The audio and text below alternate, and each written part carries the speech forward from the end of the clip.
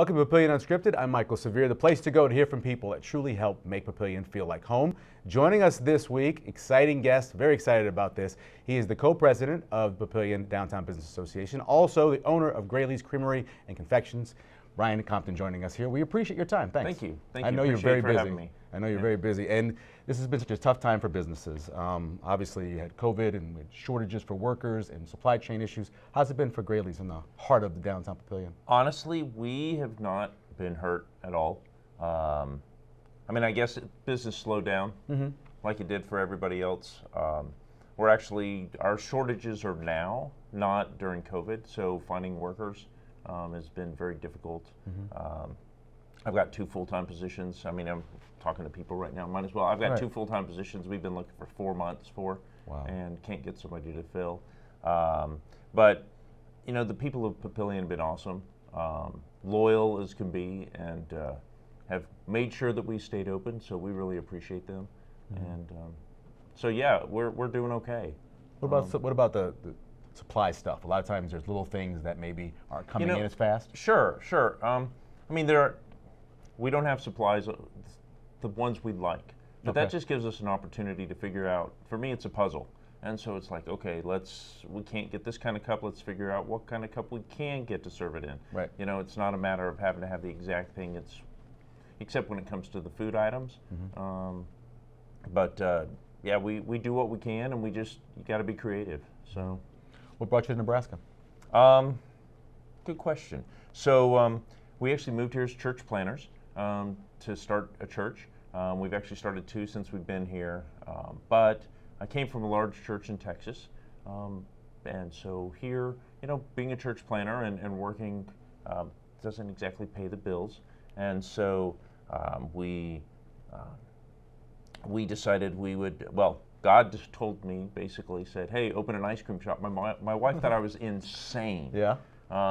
But then about 6 months later, we were looking at another location. She goes, that's where we're going to put the ice cream shop. I said, oh, okay. You know, and so we just follow that, and God has blessed it in so many ways. And so we do a lot of, we have a lot of churches that come through. I do a lot of counseling. I'm not a professional counselor, but I do a lot of family counseling and teen counseling and all through there and get them to the right people. And so, you know, it's just ice cream is a great avenue for us to build community, honestly. Yeah. So. As a church planner, how many places did you go to do that, to open churches around the country? So in the United States, this was the only place we came. Oh, okay. Yeah, we lived in Thailand for years and worked in the mission field there.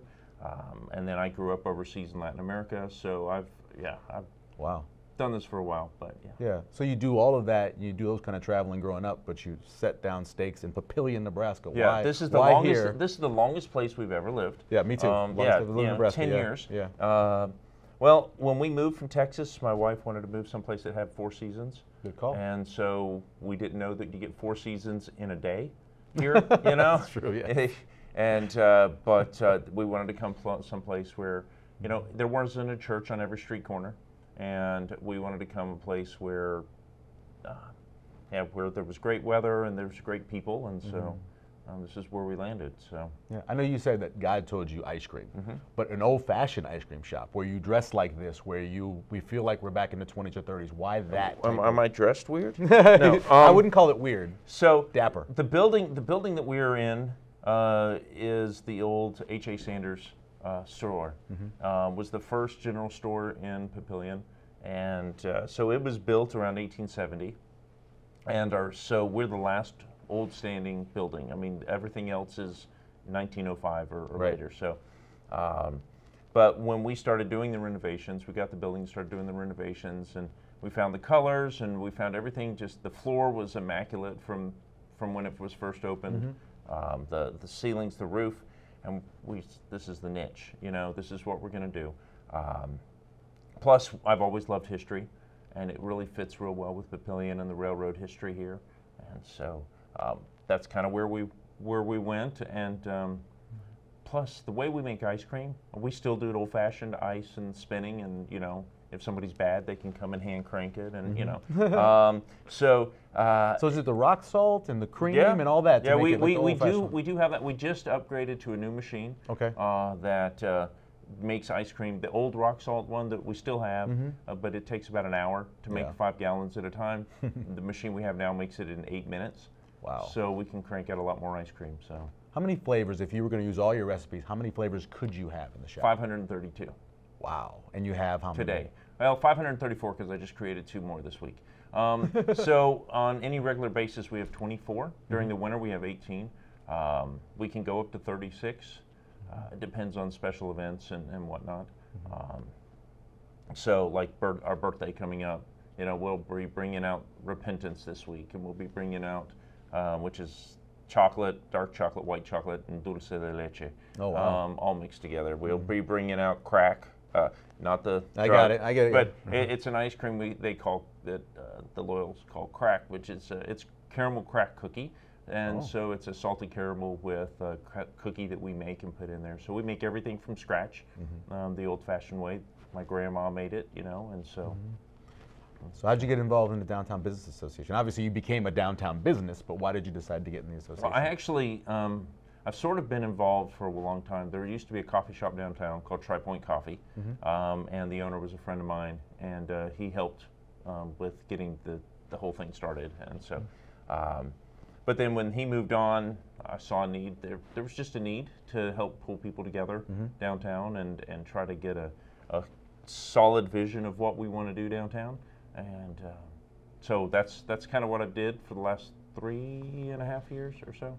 So yeah, how long have you been president or co-president? I've been co-president for, well, I've been with the DBA, I guess, for about 6 years, but about 3.5 have been the co-president. So we've had stuff like the Sip and Walk, and we have the Spook and Sip coming up, right? How have those helped in terms of bringing people who normally maybe wouldn't come to Papillion into Papillion to see the downtown? You know, it's amazing the outreach that we get from not only the Spook and Sips, but we also do family days, and there's all sorts of events. Fridays now. Fridays, you know, that the team came up with.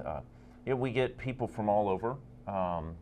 You know, the website from Papillion helps, and then we have got our new website, and we've got Facebook. We're trying to get all the folks tied into Facebook and other social media avenues. Yeah. But like Sip and Walk, or the Spook and Sip, which is coming up, we'll have 550 tickets, and it'll sell out in a week or less. You know, so it's a lot of social media, a lot of bringing people from all over, a lot of Omaha, a lot of Bellevue. Yeah.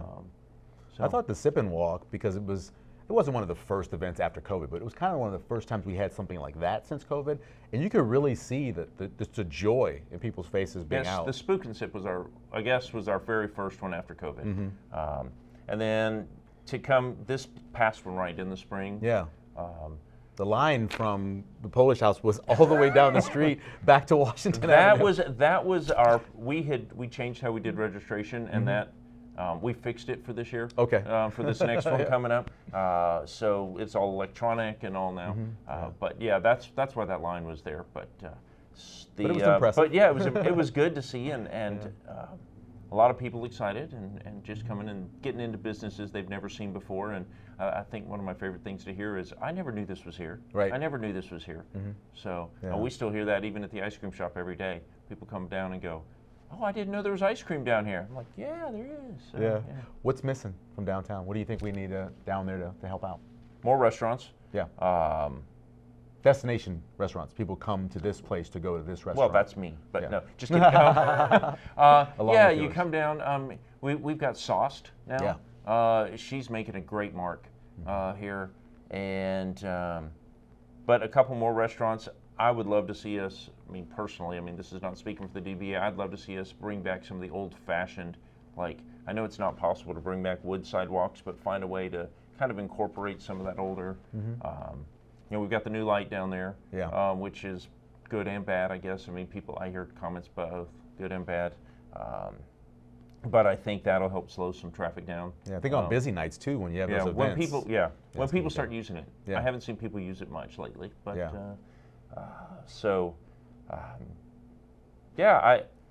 restaurants would be good. More events downtown. I'd love to see. We've got the car show that Brownies and us do, which is kind of fun. But more outside events, street dances, The First Street Plaza is a great little area to have a isn't lot it? of events in. Yeah. So finding ways to just kind of bring people downtown and let them see it's a great place for families to hang out. You know, that's the other thing is more family-friendly businesses. Not that some of the places, the bars are great. They bring down a great clientele and some really nice people. But some others that are a little more family-friendly would be helpful too. So yeah. In terms, and I always ask this question of everyone, is there something in the area, in Papillion, that you think needs to be highlighted more? We try to highlight as much as we can here at Papillion Vision, but there's a lot going on. There's a lot of things to see. Is there something that in these last 10 years since you've been here that you think needs to be highlighted more? That's a good question. I think you guys do a really good job of highlighting, and there's, like you said, there's so much new stuff coming out also at Constantly. the same time, and we're always growing. And we're doing a good job highlighting downtown. I think it needs to be a reminder, though, because as we're growing outwards, it's easy to look at all the big businesses that are coming in and going, oh, we need to put our attention there and what'll bring them in instead of what makes Papillion special. You know, how many years have we won best place to raise a family?